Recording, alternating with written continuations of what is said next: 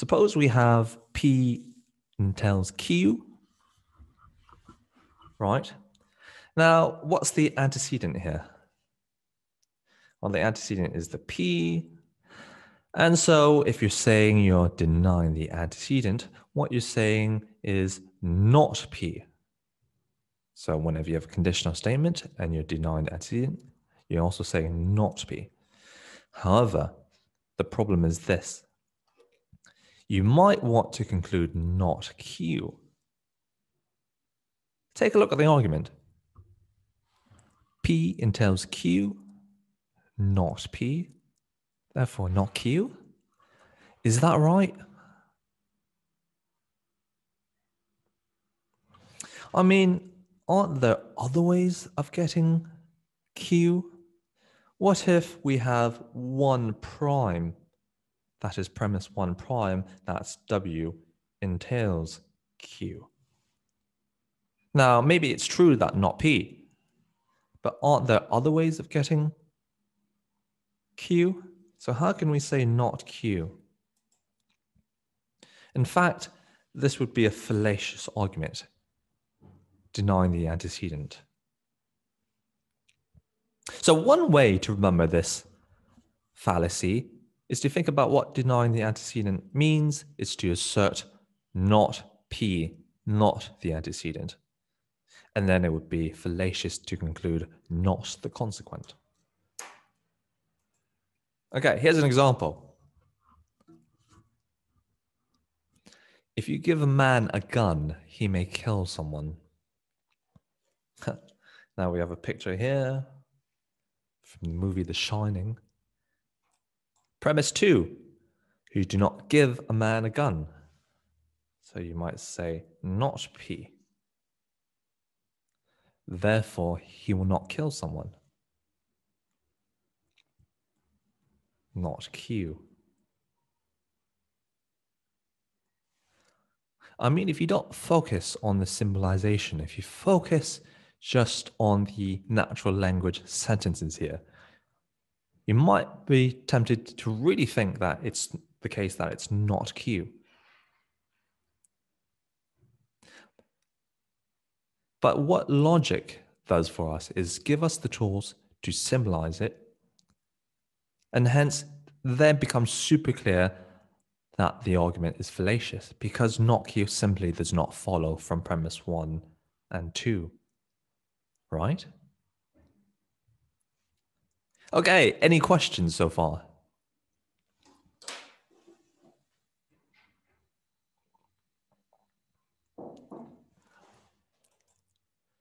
All right, so here's another familiar Venn-esque diagram. This is P entails Q. When you're denying the antecedent, you're saying P entails Q as well as not P. Now we can use this diagram to illustrate the fallacy. Okay, if you say not P, what you're saying is you're not inside the circle here, right? However, you could be, when you're not P, you could be inside here or you could be out here. Now, if you're out here, then yeah, it's the case that not Q. But on the basis of premises 1 and 2, you can't conclude that you're also outside of this orange circle. It may very well be the case that P entails Q and not P, yet you're found here or here or here. There are other ways of getting Q. Okay, so what can we do to show that this argument is invalid?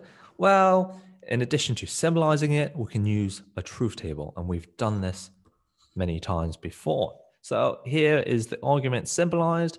We can then plot it on a truth table, and I'll do this for you very quickly. First thing you want to do is fill in the atomics.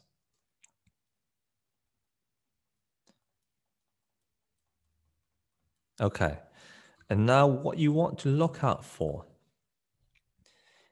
is true premises and a false conclusion. If you have at least one instance of this, then the argument is invalid. So let's try to find that particular instance. So if this were a test or an exam, what I would have you do is split these up into different columns. And in fact, even this into a different column. That is the negation on one side and then the P on one side. But in the interest of time, I'm not going to do that. I'm just going to take a shortcut here. So let's fill in the first premise, P entails Q. If both the atomics are true, then this should be true, and this is false, and this is true, true. This, not P, remember, takes the opposite true value of this. So we're going to say F, F, T, T, and similarly for not Q, it takes the opposite true value of Q. So that's to say F, T, F, T. Question now is, where are the rows that have true premises? Well, this one, the third row, has true premises, and this one has true premises. Then we look at the conclusion and we ask, okay, is there a row with a false conclusion? Well, within these rows, is there a row with a false conclusion? Indeed, there is. Right here. So by way of a truth table, we've now shown denying the antecedent is indeed an invalid inferential move. All right. Any questions? Okay. In that case, we'll move on to our second formal fallacy. Now, remember, there are two formal fallacies that you have to know. The first is denying the antecedent. That is to assert not P in the case of P entails Q. Now, what about affirming the consequent? What does that mean? So suppose your first premise is P entails Q. What would affirming the consequent fallacy consist of? Have a think. So P is the antecedent here, Q is the consequent. Now, to affirm the consequent is exactly as it sounds.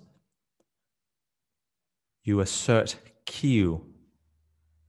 Of course, when Q is the consequent, you assert Q. If Q was something, sorry, if the consequent was something else, say T, and then you assert T. Now, this is another common fallacy, and that's why it's been given a name. P entails Q, Q, therefore P. Does this work? Does this make sense? Well, I mean, P could be the case, but you don't know that. You don't know, you can't infer on the basis of these two premises, because there might be other routes to Q. For example, W.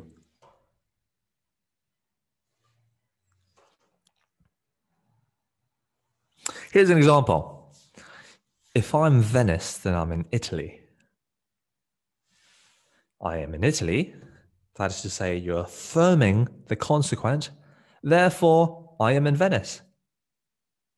Well, think about that. That's not right, is it?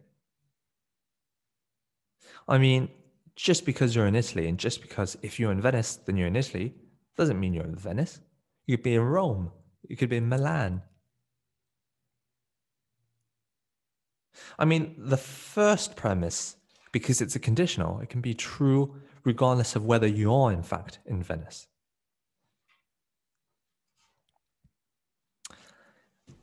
And look, our previous case study about James being fit, well, that's affirming the consequent as well. As I've said, yes, if James goes to the gym, then James is fit. And yes, maybe James is fit. But this doesn't mean that he goes to the gym,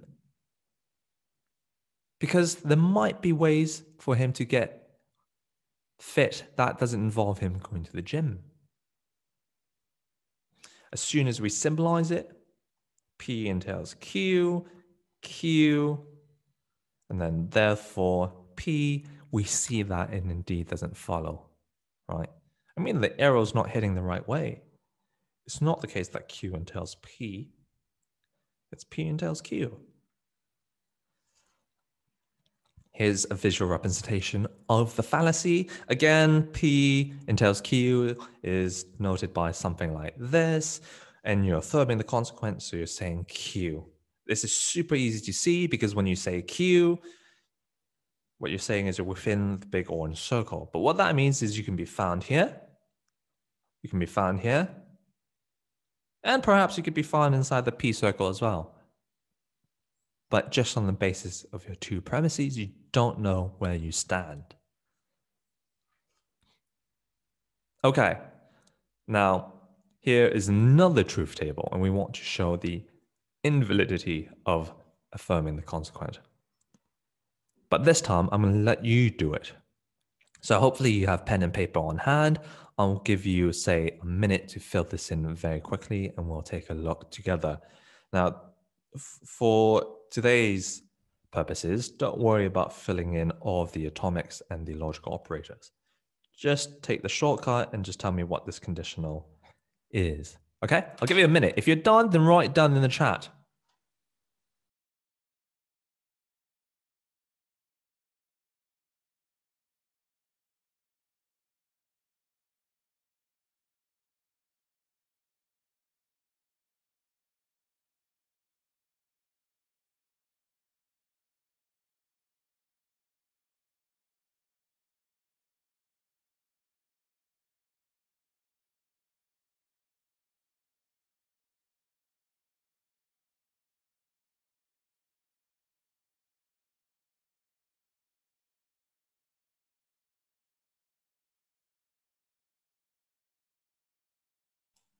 All right, I think you guys are a bit quick with this one. I'll give you guys 10 more seconds then.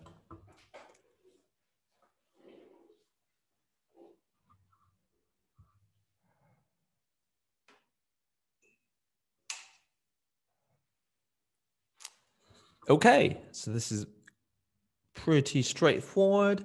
Again, it's good to remember that for the material conditional, there's only one case in which it is false. That is if the antecedent is true and the consequent false. So it's false on the second row, but it's true for the others. Q, you can just copy that over this, you can copy that over.